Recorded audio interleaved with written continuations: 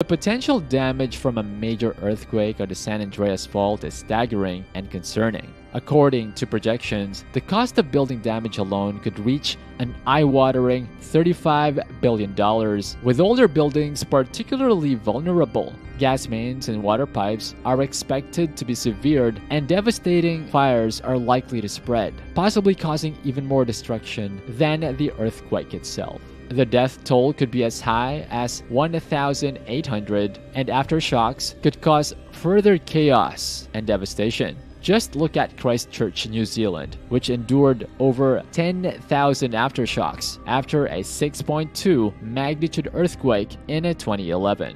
While the Hollywood blockbuster San Andreas may be a work of fiction, the threat of a major earthquake on the San Andreas Fault is all too real. It will likely be catastrophic when it strikes, especially for Southern California.